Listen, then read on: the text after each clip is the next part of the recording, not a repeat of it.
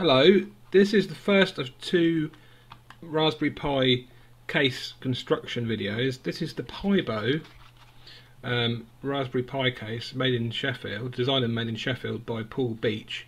It's an amazing case. It's made by Pimoroni, or Pimoroni, I suppose it's Pimoroni, in Sheffield. It's a case which is made of 9 layers of laser cut acrylic. Absolutely fantastic colours. Look at those vibrant rainbow colours, it's so attractive. I'm going to show the instructions first of all. I can open the back of my card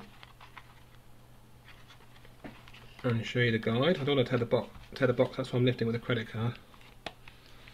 Lift it the other side actually. There's a little tab, but because these boxes, these little tabs, these things here tend to tear when you lift them usually on boxes, I'm going to do it with a credit card. I don't want the packaging to tear. There we go. So inside we see the instructions. It says, take care when removing the protective plastic. Note people, this has protective plastic film on the acrylic sheets. So a numerous amount of people have not paid attention to the instructions, have not removed the plastic sheet, and they wonder why their bolts the bolts are not long enough.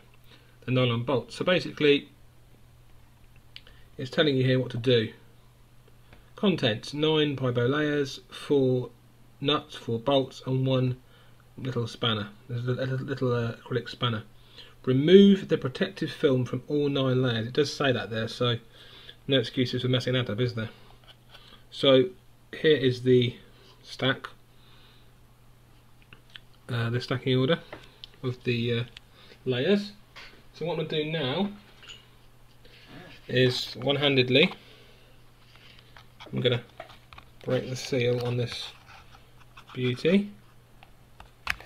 Notice I didn't say bad boy because that's what Americans say. I'm not American, I'm English. It's a beauty, and that's how it's going to stay. Right, so pull that off carefully as I possibly can to make sure the instructions remain intact.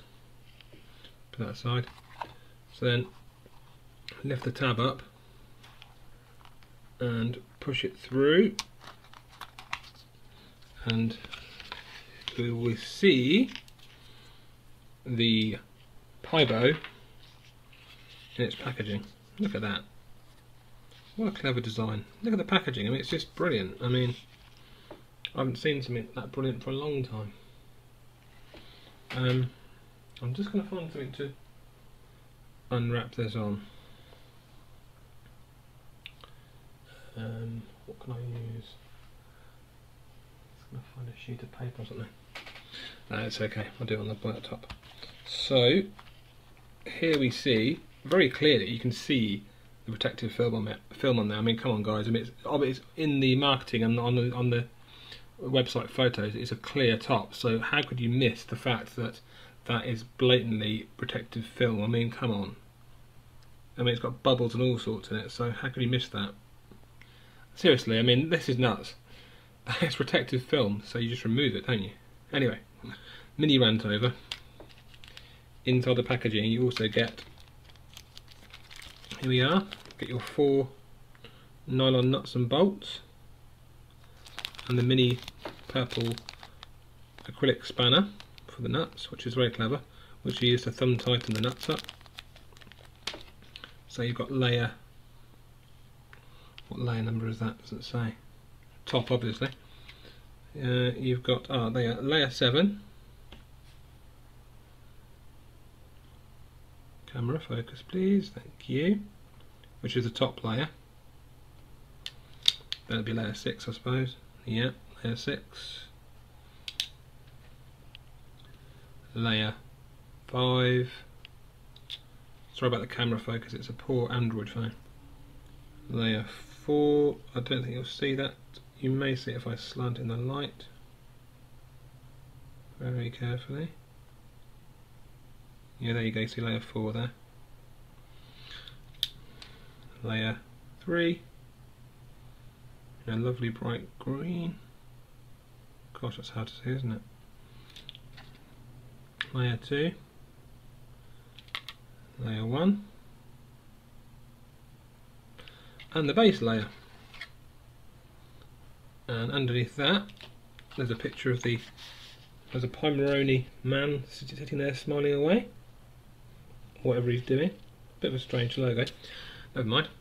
A lot of people think these bottom holes on the bottom layer are ventilation. Well, they may well be, but they're actually, look at them carefully, they're actually designed to accommodate Lego bricks. Yep, that's what they're for. They're designed to accommodate Lego bricks.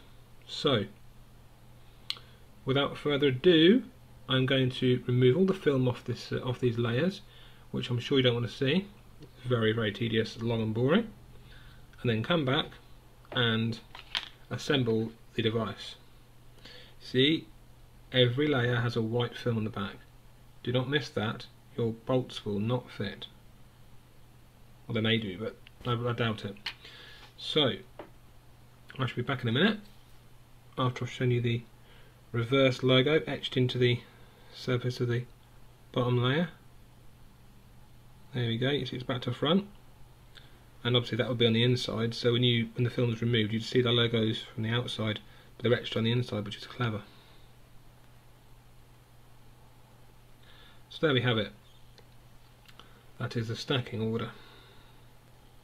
So they go like this: 1, 2, it's not rocket science really, 3, 4, 5, 6, 7, and your top layer, which is the raspberry. I'll see you soon. So guys, there we have it, my finished Pibow case. You can see very clearly there's the hole, the ventilation hole, which is the logo, the Pibow logo, the Raspberry Pi logo, etched into the top of the case, the lid. Underneath you have, oops, what does it say? It says Pibow.com. Also says Pimoroni or Pimoroni, or however you pronounce it. The etching is actually on the inside of the plastic, so it won't wear off, which is pretty clever. You've got etched on there, you've got the SD card logo and the power plug logo. Now, interestingly, I thought my Kindle lead, from what I'd read on the internet, would not fit, but my Kindle lead does fit, as you can see. It goes just right inside the recess for the power, just with about a fraction of a millimetre to spare, so it does work very well. The holes on the bottom, I may have mentioned before, are for Lego bricks. These little holes here, there's a set of 4, a set of 8, and a set of 4. They're for Lego bricks, for mounting on Lego. I've got little RGB tricolour LED right up to my GPIO, so that's going through the slot in the side to my GPIOs there. Rather crudely sort of attached on, but it works.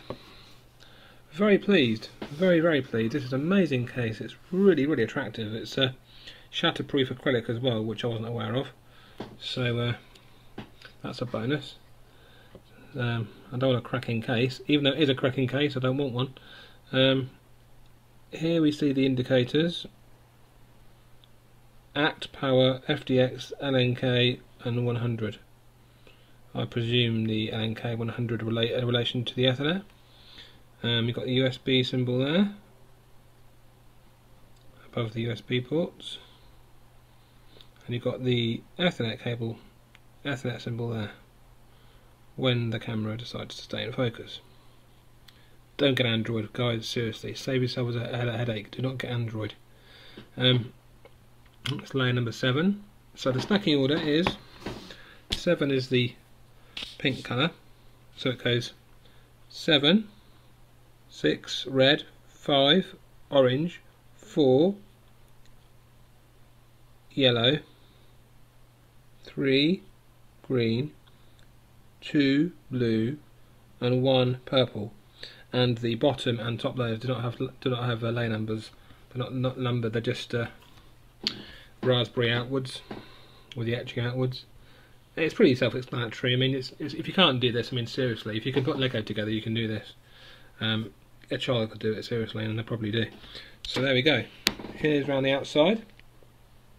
Ethernet, USB. You've got your audio output there. You've got the RCA or phono composite video output. GPIOs coming through the slot. You've got your SD card slot there, and you've got the micro USB recess, and of course the all-important HDMI. Not HDMI, it's HDMI, because I put it in English. So there we go. That is the Pimoroni Pibow case. Fantastic. $12.99, worth every penny. Look at my little Raspberry Pi mod here.